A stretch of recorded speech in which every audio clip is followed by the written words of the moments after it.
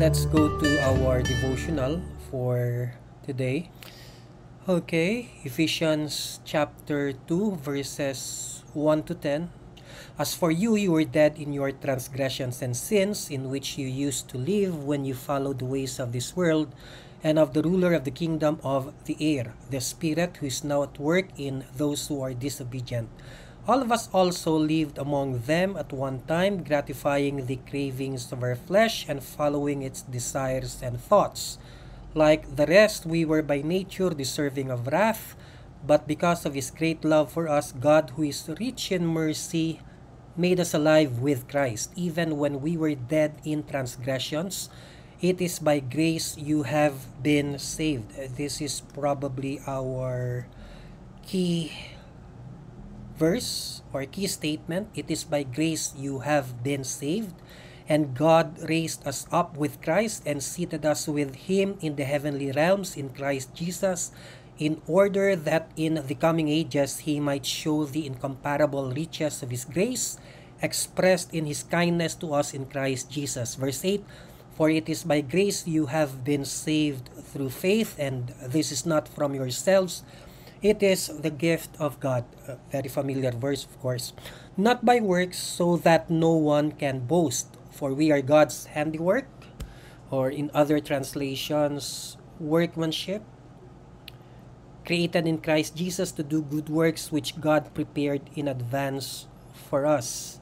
I think this is the New International Version 2011. So there are three things I'd like to share from this passage. I don't know if we'll be able to finish them because I intend to really stop once the timer or the alarm rings or sounds. So let's just finish where we can. Before I go to those three points which I'd like to share with you, let me remind you of the theme. It is by grace you have been saved. And I think it's very important to go back to the basics, to the fact that our salvation is not something we deserve or earn or merit. It's a free gift from God, and because of that, the glory will go to Him, and we completely owe Him everything. We really owe Him everything. Our salvation is by grace, and that will become more clear as we expound the passage. So let's try to, I'd like to give you the 3 points. Number 1, God's gracious motivation. Number 2, God's gracious intervention. And number 3, God's glorious intention. So let me repeat. God's gracious motivation, God's gracious intervention, and finally, God's glorious intention. Okay, verse 4, as I said, the focus will be from verse 4 to verse 7. Let's look at what moved God to save us by grace. But because of His great love for us, God, who is rich in mercy, made us alive with Christ even when we were dead in transgressions. It is by grace you have been saved. What moved God to save us? What was in His heart? And the answer to that can be found in verse 4. It was because of His great love for us, and because of the fact that He is rich in mercy, which of course points to this amazing, glorious character of God. God is love and He is merciful. Let me just make a distinction between the two. It seems to me the broader term here is the word love, which refers to the affections in God's heart, and not merely the affections, but His will, His determination, His favorable disposition to care for us, to really treat us as special. And mercy, the term refers to God's compassion on those who are in misery. And the Bible is saying here that this is a quality which is abundant in him. Now, the two are obviously related. There is no point, it would be useless to make a sharp distinction between love and mercy, although I said love is the broader term. Let me just say something more about mercy. The distinction between mercy and grace is this: mercy is God withholding from us what we deserve, and that is, of course, wrath or condemnation. And grace is God giving to us what we do not deserve, and what we do not deserve, of course, is love, salvation, His favor. So that is the distinction between grace and mercy.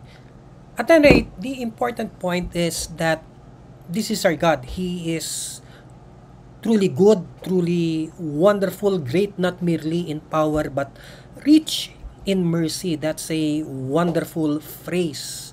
And His love for us is truly great. And the greatness of this love, the richness of this mercy is all the more highlighted by the fact that He showed us mercy, and He, what is this, showed His love for us even when we were dead in transgressions. And it's very important to highlight this in order to show the fact, in order to point out this truth that we really do not deserve His love, His mercy, and we do not deserve to be saved. Okay? And in fact, it's more than that. We are helpless to save ourselves because we are dead in transgressions. I do not think that in this devotional we will have the time to really dig into the meaning of that phrase, dead in transgressions. But just for the sake of understanding it a bit further, let's go back to verse 1 of chapter 2 of Ephesians. And it says here, "As for you, you are dead in your transgressions and sins in which you used to live when you followed the ways of this world and of the ruler of the kingdom of the air, the spirit who is now at work in those who are disobedient. All of us also lived among them at one time, gratifying the cravings of our flesh and following its desires and thoughts." So, dead in your transgressions and sins. What does this mean? If you look at the passage, being dead in sin entails or is related to or includes the following things, and that is being under the control, or at least under the influence and deception of the devil. And because it says here, we are when you're dead in sin, when we used to be like that, we followed the ways of this world and of the ruler of the kingdom of the air, the spirit who is now at work in those who are disobedient. So that's another characteristic or feature of being dead in sin. Our disobedience is part and parcel of that. And it's related also to the fact you cannot discount or ignore the role of the devil in our being disobedient before we were saved. And that is what it means to be dead in sin, or at least part of what it means to be dead in sin. The fact that we are disobedient, which is a result to a large extent of being captive to the devil. I think we can understand more about this if we go back to the Garden of Eden, because that's where it all starts. You remember, of course, that God issued a prohibition, a warning. He told Adam and Eve that you can eat of the fruit of any tree in the Garden of Eden except for one, the fruit of the tree of the knowledge of good and evil. You cannot eat of that fruit. And on the day, please remember this, the Lord warned, on the day that you eat thereof, you will die. And it seems clear to me that that is the origin of this phrase, being dead in sins and transgressions. So if you go back to that, you will of course remember that the devil really had a role to play in Adam and Eve becoming dead in sin.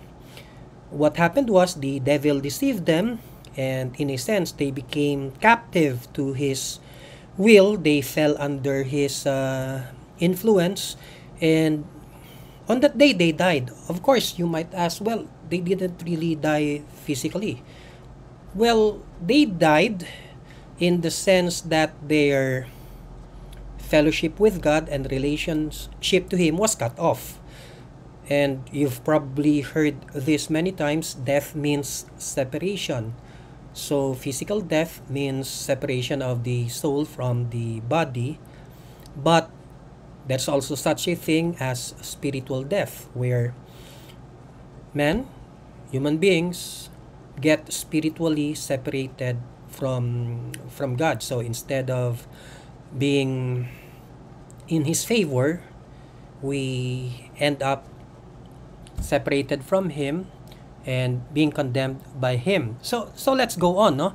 So Adam and Eve disobeyed, and that was because of the deception of the Spirit who is now at work in those who are disobedient.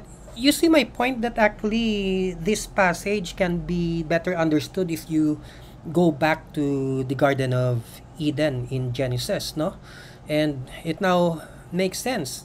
It's related to that warning of the Lord which says, on the day you eat of the fruit of the tree of the knowledge of good and evil, on that day you will die. They died spiritually, separated from God. That reminds me of the verse which says, for all have sinned and come short of the glory of God, and the wages of sin is death. But of course, spiritual death leads to physical death, and later on it leads to eternal death. In other words, the separation from God, who is the source of all joy and happiness and fellowship, eternal life.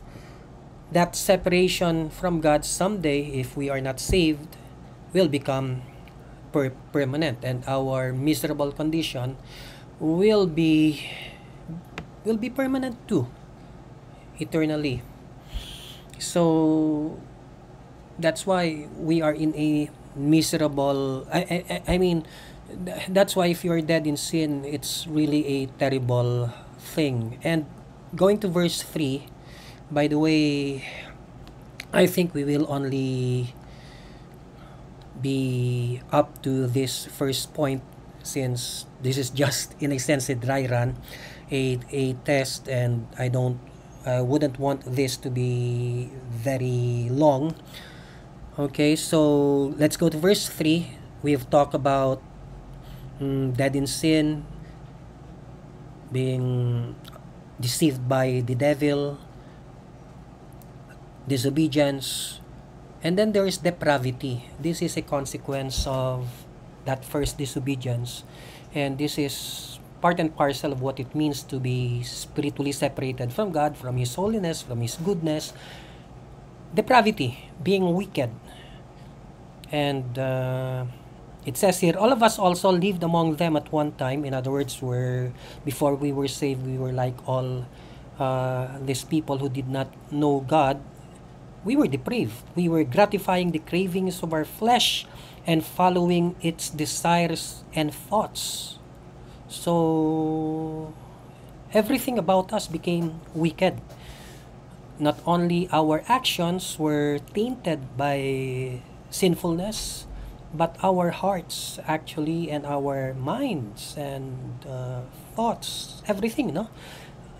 Thoughts, feelings, emotions, they were all tainted by sin. That's why there's a verse, I think, in Jeremiah, that the thoughts and imaginations. I can't be sure whether it's in Jeremiah. I think Jeremiah says the heart of man is desperately wicked and beyond cure. And I think somewhere else in the scriptures, I think it was during the before and after the flood, somewhere in Genesis, God knew that the thoughts and imaginations of man's heart were wicked all the time. That's it.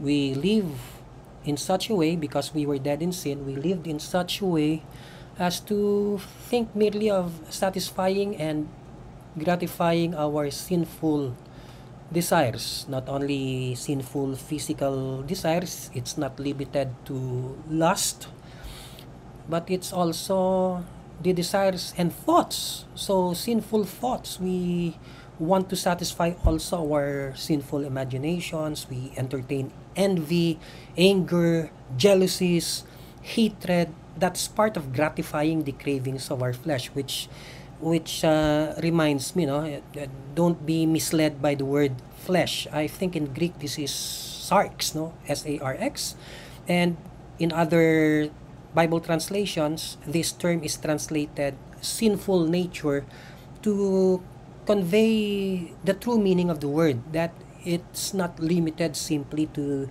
the physical nature or aspect of a human being. It's something deeper. It's a principle that permeates and pervades the totality of our being. It just so happens that this sinful principle, this sinful nature, manifests itself and uses as a vehicle our body to express and make concrete in the real world its sinful intents, no, or intentions, or urges. So that's the connection between the flesh, the body, and the sinful principle within.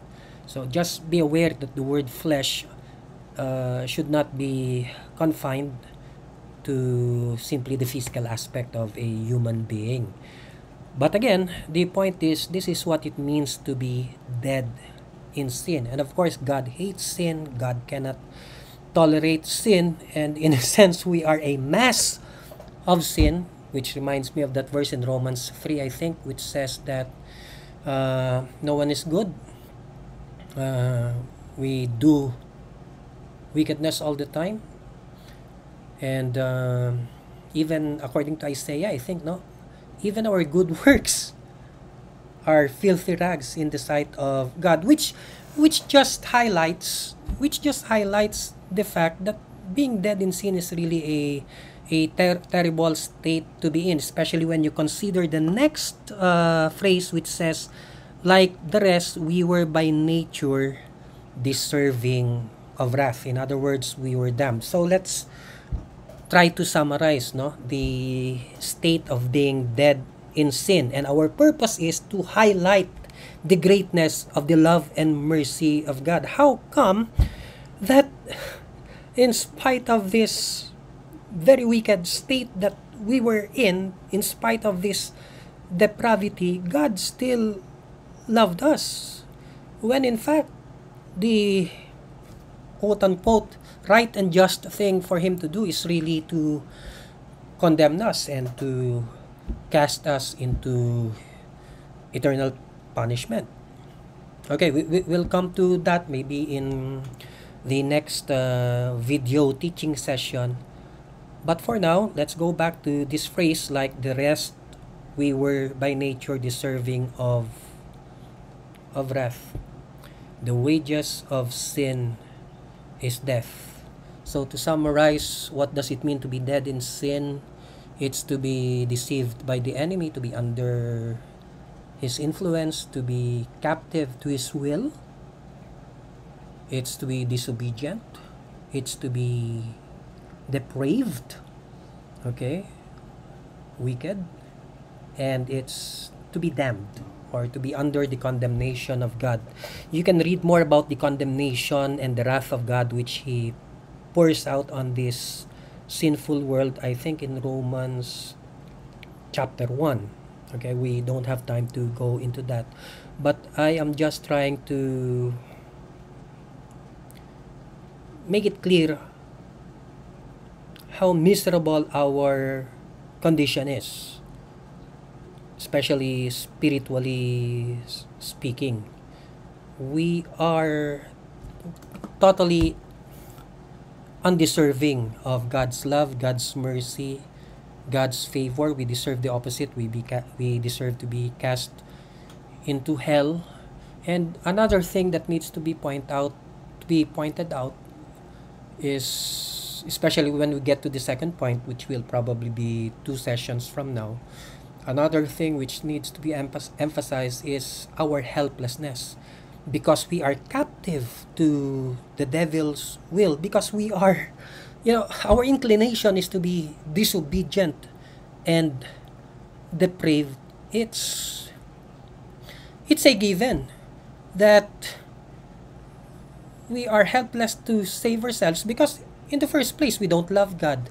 We have no desire for Him. We love our sins. Repentance, humanly speaking, is impossible for us. That's not something many people like to hear, because they think that they are the captains of what's that poem, Invictus? I am the master of my fate. I am the captain of my soul. It's just a matter of willpower and a matter of exercising my choice, over which I have sovereign control.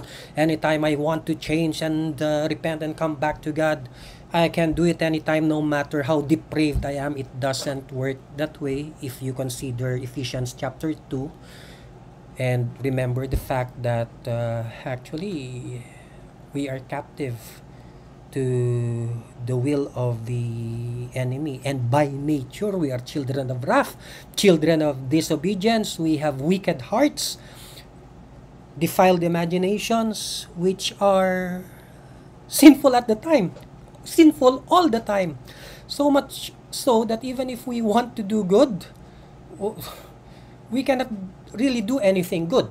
The good things we do might appear good to our fellow human beings, and to a certain extent, only as far as this temporal world is concerned.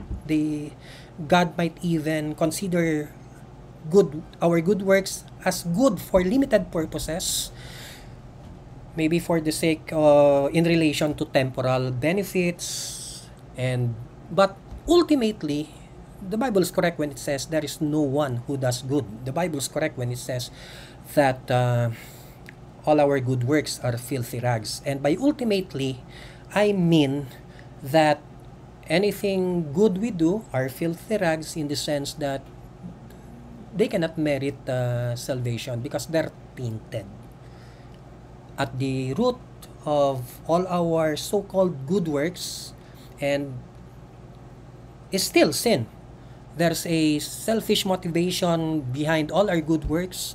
We cannot really say that we do this for the love of God. It's really, even though we're not aware of it, in the depths of our hearts, anything we do, everything we do apart from God, apart from the Holy Spirit, is really born out of selfishness, self-centeredness. It's really all about self. But we're not aware of that, of course.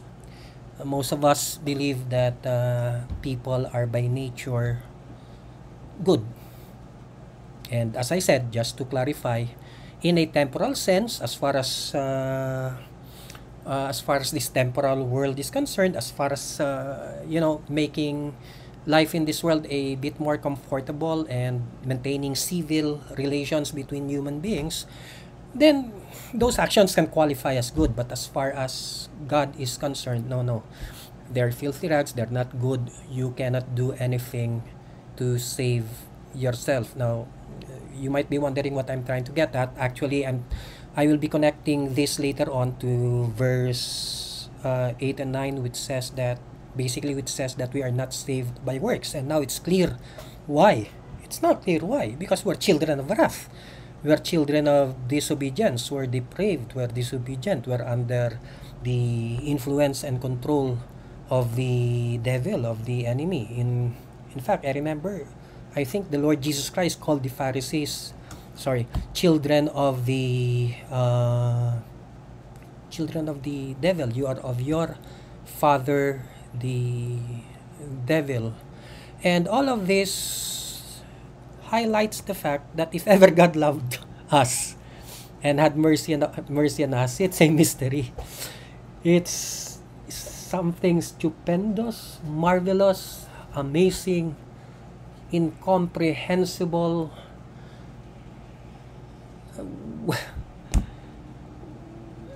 If ever God loved us, the ultimate reason will have to be found in Himself, because He is good, not because we deserve His love. And that's hard to take because we are biased in favor of ourselves. But it's important for us to understand this, so that we can understand that that salvation is really by grace. It's a free gift received from the Lord.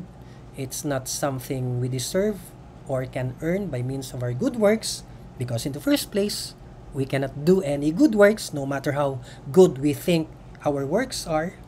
We are by nature, and I'm at least as far as our fallen condition now is concerned after Eden, by nature we are not good.